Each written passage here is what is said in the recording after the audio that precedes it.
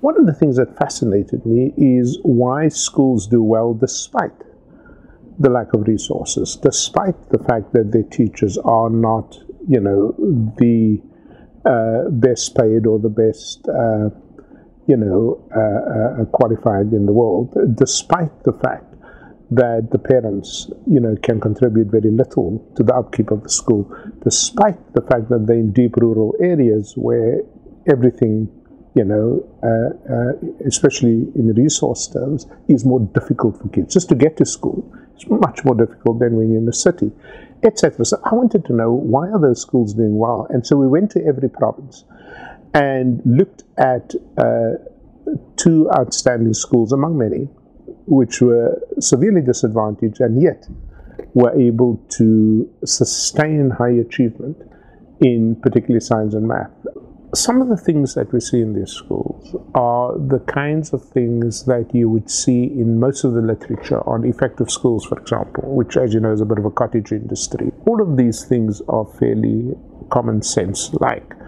if you have,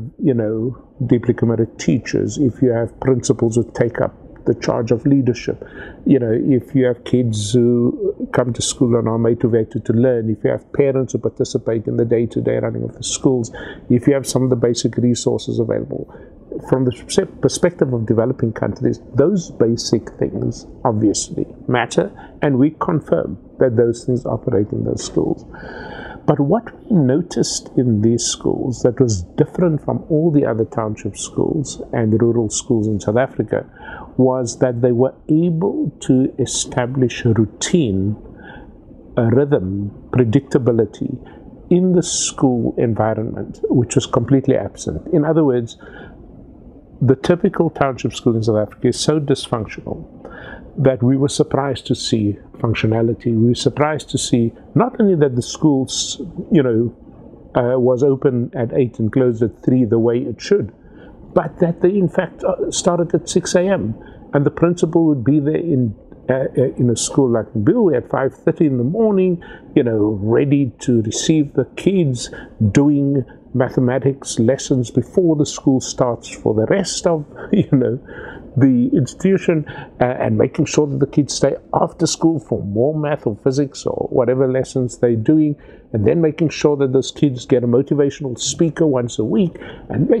all the kinds of things that you would expect in a good school. They not only did that, but more, in recognition of the fact that a kid that comes into a high school, we only worked with high schools, already has a disadvantage of 5 to 7 years in the elementary school system that you needed to catch up on, and so on. So the number concept is very poorly developed by the time you get to grade 8, which is the start of high school in South Africa. So the schools are playing catch up, etc. And that's why they start early and finish late. And we felt that those extraordinary efforts, to establish functional school systems, from basic rules of administration